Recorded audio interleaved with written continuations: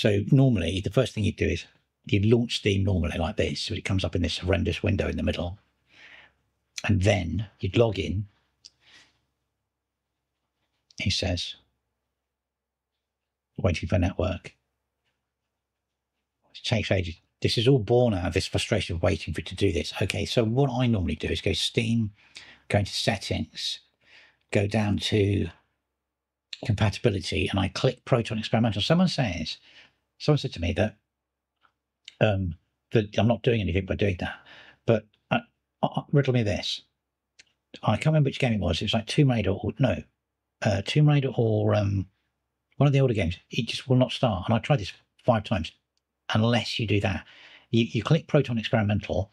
It says I've got to restart. It does a restart, and then it works.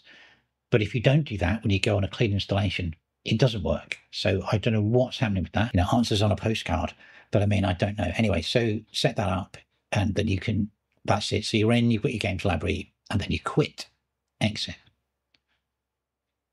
Okay, so now to launch, going forwards, to launch into GameScope, it's Super Shift S.